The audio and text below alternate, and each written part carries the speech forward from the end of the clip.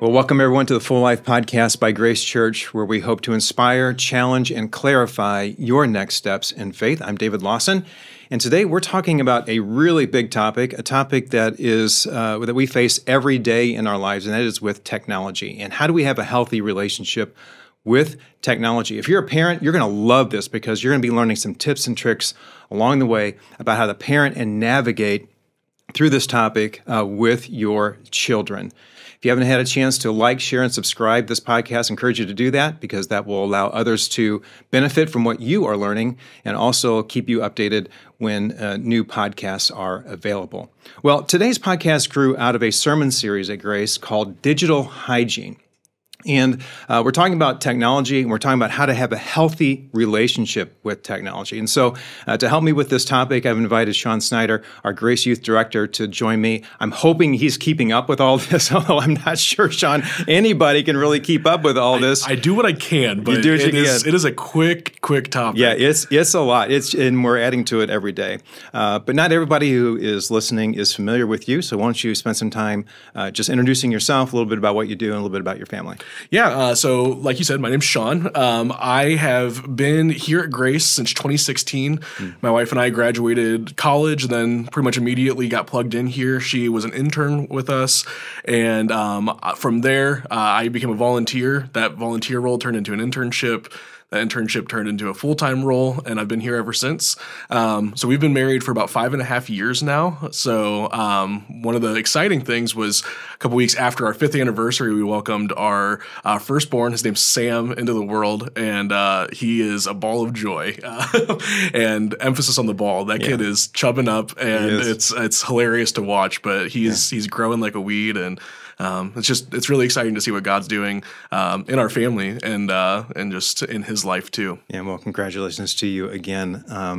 Every time I see him, he's just so chill. I mean, every time I don't know, he kind of gets along with everybody. He's a happy baby. Yeah. I don't know how we got so blessed, but he is a happy baby. He only cries when he needs something. So for first-time parents, we were definitely thankful that the Lord sent us in. Well, be sure and have another one because you get to experience the other side of it then. Well, Sean, this is a huge topic for us, gargantuan, really.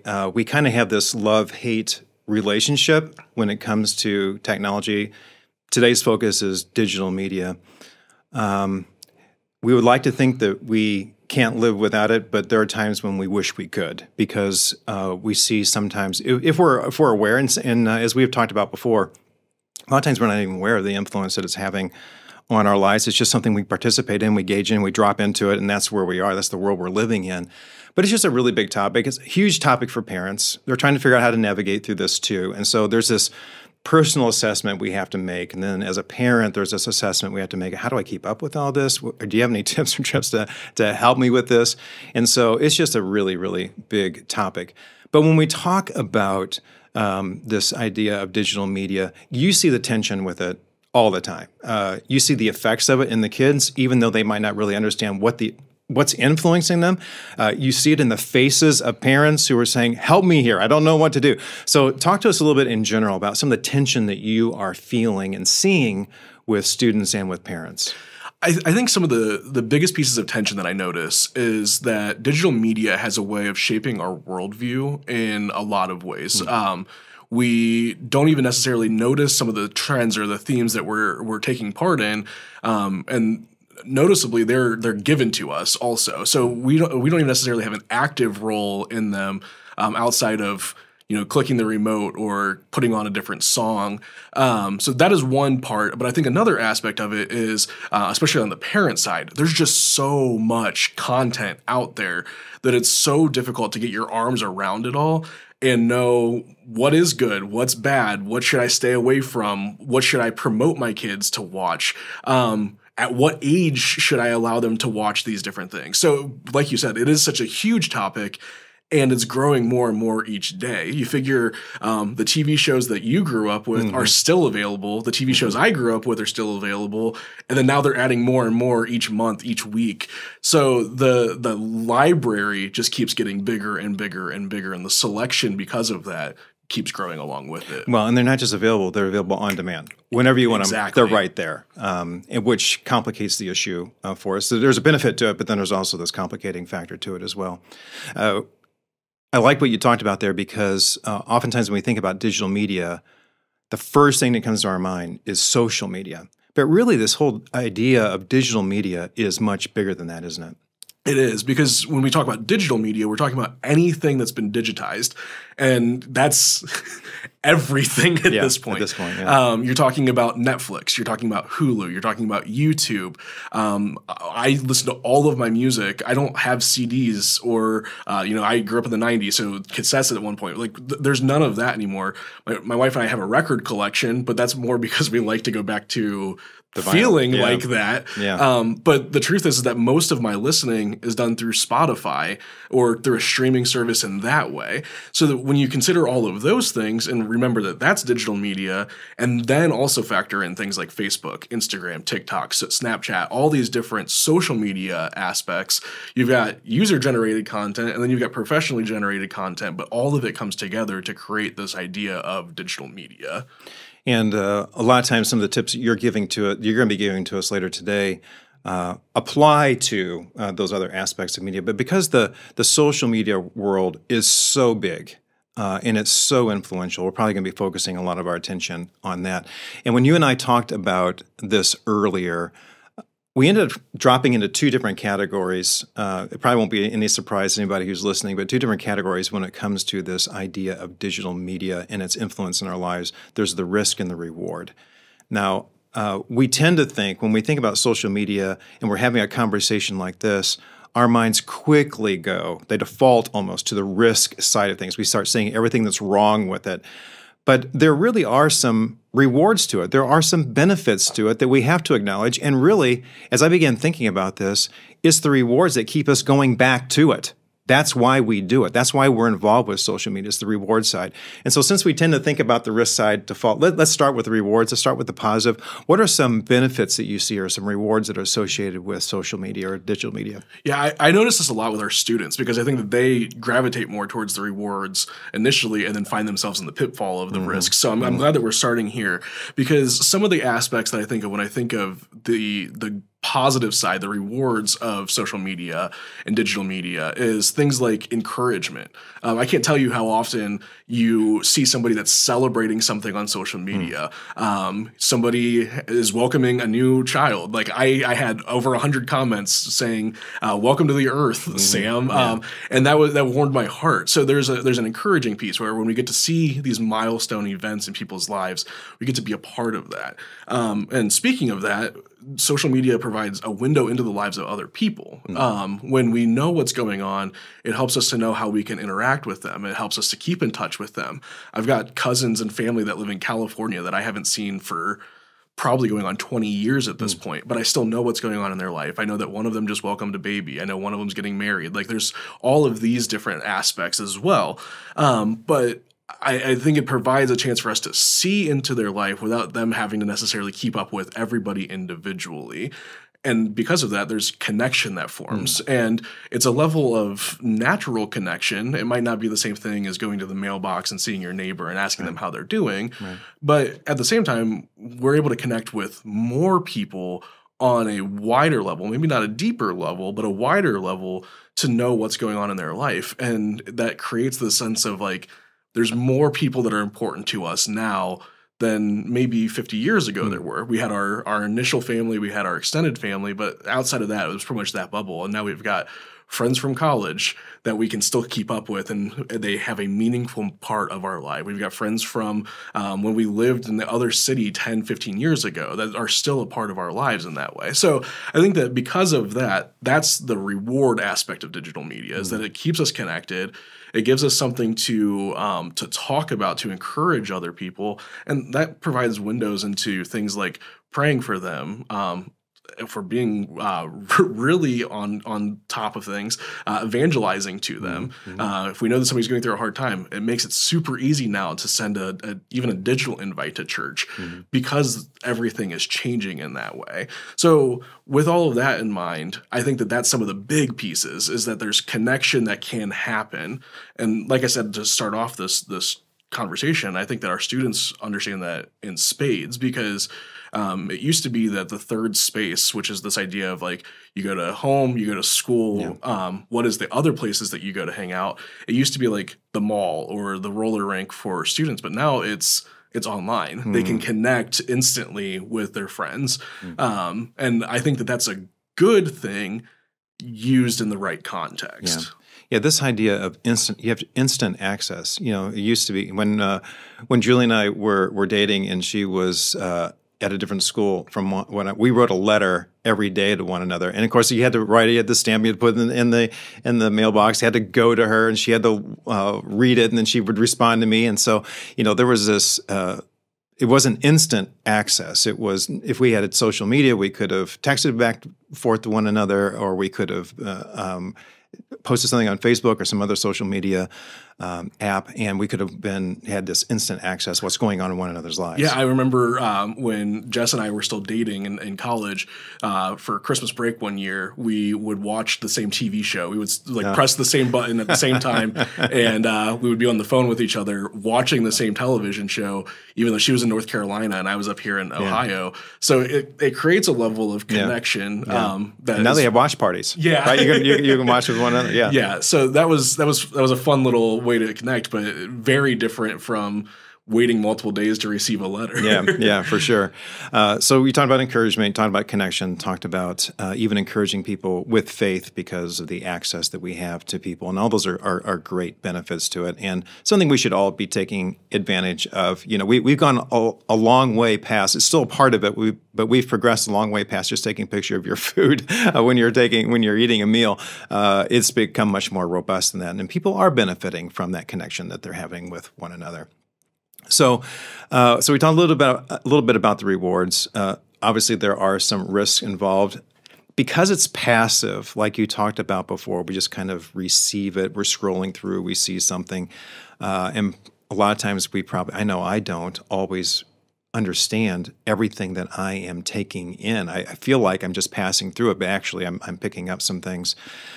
So there is this risk side of it that we could go down into a deep hole with it. We're not going to be doing that today. But what are some of those risks that you see that are associated with social media? Yeah, I definitely agree with the passive aspect of it. When we don't take an active role in what our digital media consumption looks like, that's when we're going to be in danger. So I like that. Take an active role in the passive media. I like that. That's good advice. So checking out who you're following, checking out why you're following them, examining some of the intentions behind where you're at when it comes to social media. Or digital media in general, instead of just clicking the button and letting it go. Right. But another key aspect here, I think, is the comparison or contentment trap that obviously everybody knows about when it comes to social media. We frequently will talk about how you're seeing the highlight reel of somebody's life when we're talking to students about Instagram, or when we're talking to students about Snapchat, TikTok. And it's the truth. You're not going to post about the bad stuff happening in your life. There are some people that do that, right. And even then, that's a different level of risk that we're looking at. But for so many people, you are comparing, the video of your life to the highlight reel picture of somebody else's life. And because of that, it's really easy to fall into not being content with what you have, or keeping up with the Joneses becomes instantly a risk through social media, because not only do you know about the fact that they went on vacation, you get to see aspects of that vacation, how long they spent on a Sea-Doo and different things like that. So it's really easy to feel envious or jealous. But then in addition to that, there's the flip side of that, where now we might feel like we want other people to see, this highlight reel of our life. And because of that, another risk is falling down this, whatever the opposite of authenticness is, authenticity, to create this carefully sculptured life. I want you to think that I'm this way, but I'm really not. Exactly. And so from the outside, it's like, wow, they look great. Mm-hmm. And then in reality, your life's falling apart because sure, you might have taken the best picture of your kids possible, but people aren't going to be able to see that they were crying a minute later and that you had to yell at them to get to sit down and smile for the photo. And I think that that's a trap too, because the last thing that we want is to present a picture of ourselves to the world that isn't who we actually are. It's crystal clear that God created us to be us. He doesn't want us to be somebody that we're not. He carefully sculpted us. Right. So when we take the time to present this picture to the world of somebody that's not us, we're actually potentially missing out on what he inspired us to do by reaching the people that we are intended to reach. Yeah. You brought up something that I kind of want to highlight here a little bit, and that is, there are some risks involved, but oftentimes those risks are associated with lack of intentionality, like you talked about. Let's be active in what is passive. Be intentional about what we're watching, what we're viewing, what we're consuming, who we're following, that sort of thing. I think that's really, really good advice. The other thing is it does expose where we need to grow. So if we recognize that this is a highlight reel of somebody else, can I celebrate that? Or am I going to be jealous of it? If I see what somebody else is doing, am I going to be greedy for what they have, or am I going to celebrate the fact that they're able to enjoy that? You mentioned contentment before. I do think it's a great challenge to contentment and security. Do I have my security? If you're a follower of Jesus Christ, do I have my security in my relationship with Jesus, or do I have some growth I have to do there? My response oftentimes to what I see reveals a little bit about where I need to grow, or I can celebrate where God has brought me in my understanding of my own spiritual growth. Would you agree with that? No, I totally agree with that. And, I think one of the challenges of the American church a lot of times is that security piece of finding our security in Jesus and not finding our security in the materials that we've gathered, whether it be our house or our job. So much of that is where we find our identity over and over and over again. And especially when we're talking about digital media, where now you can't help but to see what other people have and tailored ads specifically to you and what you don't have. And there's an algorithm that's figuring out exactly what you want and teaching you, like, I'm going to put an Amazon ad so that you know the thing that's missing out of your cabinet right now. Right. And here's the buy now button. It becomes increasingly easy to fall into that trap of, I need to find my security in God. I need to find my identity in him, because if not, I am being bombarded by messages from the people around me, from businesses that are just trying to increase their profits, and ultimately even from media that is trying to tell a story that might be completely counterintuitive to what we know from Scripture. Yeah. And so when you consider all of those factors together, we do have to be careful. And that's, I think, where that active role instead of the passive role comes in. I think that is really a key point. I think if we and those who are listening can just hold on to that principle, let's be active where we tend to be passive.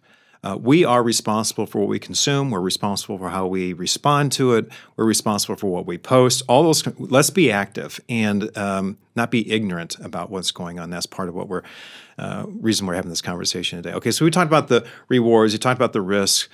If I'm a parent, how do I navigate this? I mean, the further away you are from being a student or a teenager or whatever, the harder it is to keep up. And it doesn't take many years before it begins to pass you by. And you look at somebody like me, it's like I'm so far behind. I'm always trying to catch up. But it's not just catching up, it's the second nature part. This is a part of, they grew up, the youth today grew up in this technology. It's a part of who they are. It's a part of their culture. So if I'm a parent, I'm not a part of that culture. I'm influenced by it. I try to drop into it, but it's not a part of who I am. And so it just seems almost overwhelming just to keep up, much less to parent through it. Can you give us some tips and tricks that might help us get started in parenting through because we want to help our kids, helping them through this day and age with technology? Yeah, I think that's a huge topic, and it's so important because it truly matters. We're talking about discipling our kids. well, we have to choose if we're going to do it or if we're going to let the internet do it. And I think that's so key here. A couple different things come to mind when I consider this topic, and I think one of the big things is just because you might be a foreigner when it comes to the digital landscape. When we talk about generations, really anybody before the millennials is a digital foreigner. Right. Millennials are digital pioneers, and then the current generation is digital natives. They grew up in it, like you said. But just because you're a foreigner to it doesn't mean that you have the excuse to not learn about it. It's like moving to a new country and then just completely ignoring the culture that's going on or whatever you're experiencing there. So just because it's new to you doesn't mean that you have a cop out to say, I'm going to throw my hands up in the air and just be done with it, especially if you're raising kids. And so because of that, something that comes to mind for me is just learning. There's tons of resources out there that can give you the lowdown or give you the scoop on what's going on with different apps or different pieces of media. A couple of resources that I like are Common Sense Media. Is something that basically takes all of these different movies, albums, it'll take social media apps and gives a parent-focused review on them. So what age is appropriate for this? Because, PG-13 and then, rated R for 17 and older. Well, what about my 15-year-old that falls directly in the center? What is appropriate for a 15-year-old? And that's what this website does in a lot of ways. And it'll get down to this is appropriate for 8-year-olds, but not 6-year-olds. So I really appreciate websites like that. That was Common Sense Media. Where they go in, they tell you about what is themes, what are topics that are discussed, what are some things to watch out for, and some different resources will even give you conversation guides based off of that. Because great. I think that something that's important is so often we when it comes to media, we get scared of it. But the truth is that we exist in a world where we are connected, and so one way or the other, we're going to end up brushing up against most pieces of media, even if it's just that we're talking to somebody that's seen it, listened to it, whatever that looks like. And because of that, we need to be at least aware of what they're talking about, because the last thing that we want is to completely isolate ourselves when we're called to be in the world but not of the world. So there's a difference between falling into the trap of everything and completely putting the blinders on and turning away from that. It's kind of that active versus passive. Don't be so hands off that you become passive about it and just, they'll figure it out. That's not a good strategy. I need to be active in this. Yeah, and another great tool that I've seen, and I've seen a number of people online that have used this, and I love this idea. I'm planning on using this whenever Sam is old enough, because I think this is such a great idea, is especially for devices, phones, tablets, iPads, all these different devices. The truth is that as a parent, you probably paid for it. You probably fund it in some way, whether it's the service or keeping the Wi-Fi on in your house. But one way or the other, you have some level of control over that. And I've seen two different camps here. You've got the parents that put a complete lockdown on the phone, and then they think that that's enough. But there's a relational gap that happens there. And then on the flip side of that, there's the parents that are like, well, they're old enough to have a phone. I don't want to pry. I don't want to make them think I don't trust them. And that's not helpful either, because as a parent, you are supposed to be parenting. Right. So once again, taking an active role in that.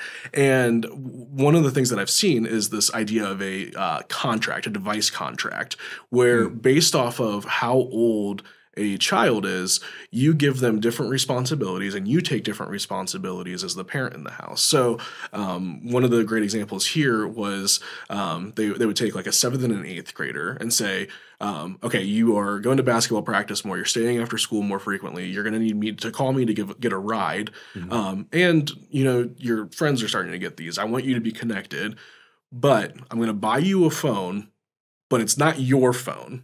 it's my phone. Good. I can take it whenever I want. I can ground you from it. I have full control over that because at the age that you're in, that's what you need it for. I'm going to provide for you the things that you need, but not necessarily give you the keys to the kingdom. So they draw up a contract that says, this is what it looks like because this phone is mine. You're going to turn it in at a certain time.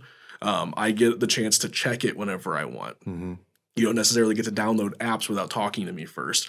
Whatever that looks like for your house, for your family, they draw up this contract, and then they have a conversation. They say, do you think that this is fair? Do you see where I'm coming from?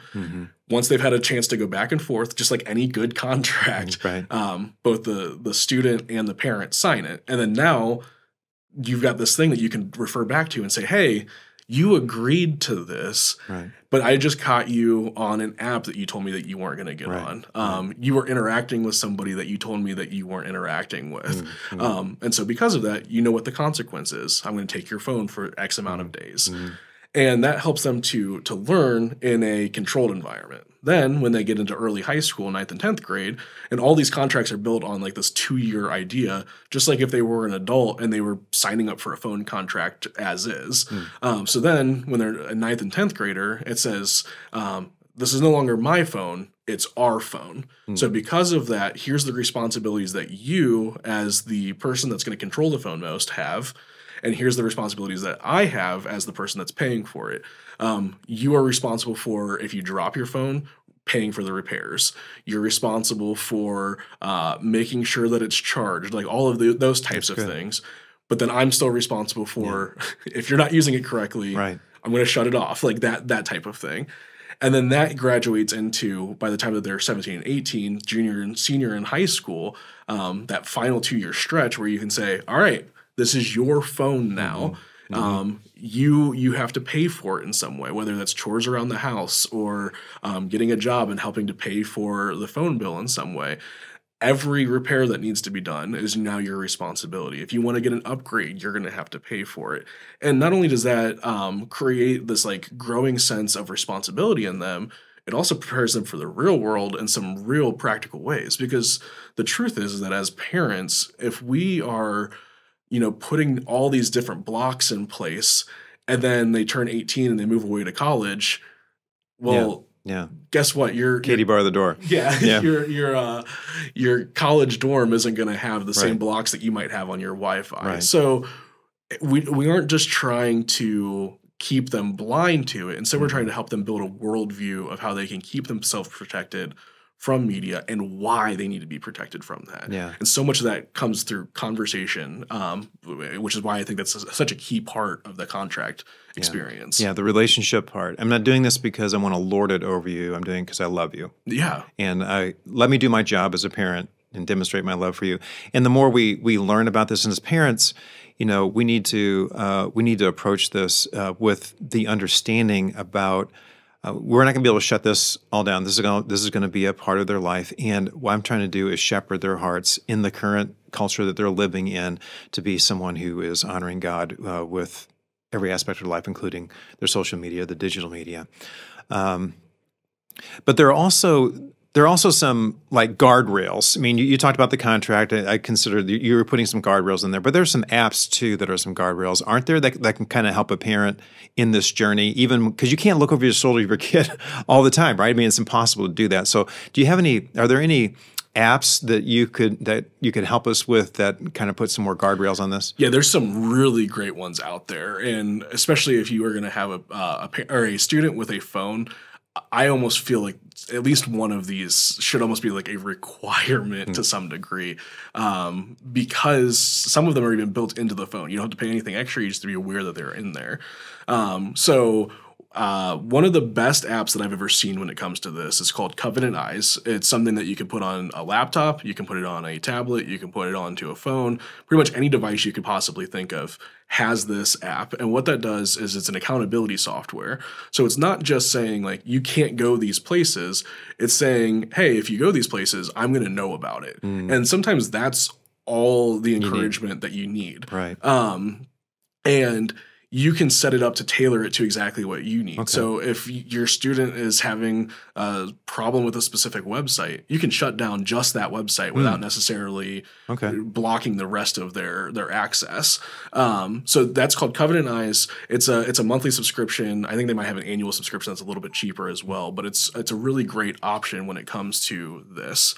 Another great example is one called Bark. They called it that because it's the like internet watchdog. Okay. And this is one that I don't have personal experience with, but I've seen a ton of great reviews, done some research in it. And one of the things that it advertises itself as is a social media accountability. So not only is it checking out what websites they're going to and what media are they consuming, it also, points out, hey, there is the chance that they're cyberbullying or being cyberbullied. It's saying, hey, there's some questionable content on this specific app that you need to watch out for.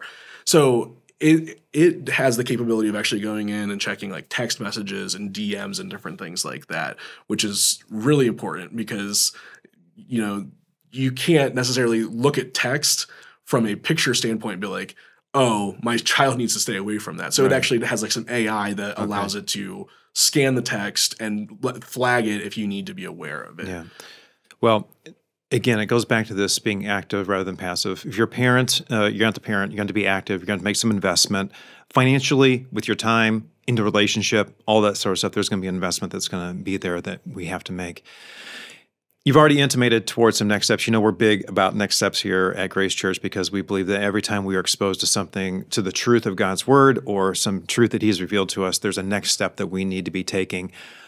You've talked a little bit inherently about some of those, but why don't you reiterate some of those next steps? If you were sitting in somebody else's chair and wanting to make progress in how we have this relationship, a healthy relationship with digital media, what would be some next steps that you would encourage them to take? I think one of the key ones here is, so you just talked about the relationship with digital media, but I think it starts with the relationship with your student. That's good. It's a bit of a tangent, but it makes me think of in The Lion King when Mufasa and Simba are like, look at all this land, it's yours. And then Simba says like, but what about that over there? And Mufasa's like, that's the elephant graveyard. We don't go there. He doesn't provide any context for why we don't go there. So what's he do? Simba immediately wants to go check it out. Right. I think that when we have a conversation with a student, specifically our student, and we say, hey, I know that this dangerous content is out there. I'm not blind to it. I know that you're not blind to it. But here is why I want you to stay away from it, because I want you to be protected. I want you to be cared for. And most of all, I want you to guard your heart. And when we have that conversation with them, instead of it just being, you're not allowed to go there because I don't want you to go there, when we help them to develop the why behind it, well, then that makes the rest of this all a much easier conversation. When they know that we're protecting them and not trying to keep them from something, it changes the relationship of the conversation even. So I think that that's a big one. Another huge one is that we're going to provide a resource that is going to give you access to some of the apps I mentioned, some step-by-step guides on some of these different things, and just a number of different resources, kind of pulling them all together. So make sure to download that, look over that as a guide. And especially if you've got middle schoolers through high schoolers, it's never too late to try and develop one of those contracts like I talked about. That's good. I think that that's something key, and the earlier you start that, the better, because if not, you're just going to be making up for lost time. And if you start off on the right foot, you can course correct a lot easier. So I would encourage all parents to, even if it's just sitting down and having the conversation, to develop some level of a back and forth contract between their student and them. That's good. So relationship and resource. Invest in that relationship, download the resource, and that will help kind of get you started. And of course, if someone is listening to this who's not a part of Grace Church, there's a pastor or a youth pastor who's willing to talk to you, I'm sure, about this. I would love Here to. at Grace Church, you would love to talk to somebody about next steps that they need to be taking or any questions they might have about it. Yeah. Well, thanks, Sean, so much for joining us. Appreciate that. And we trust that our conversation today has been helpful for you as well as you pursue the full life that God has for you, as you learn to navigate and have this healthy relationship with digital media. You know, Jesus came that we might have life and have it to the full. If you don't have a church home, you're certainly welcome to join us here at Grace Church, either in person or online. If you want to check out the times for those services, just go to graceforohio.org. And remember, Jesus came that you might have life and have it to the full, and Sean and I trust and pray that you'll pursue that full life that God has for you.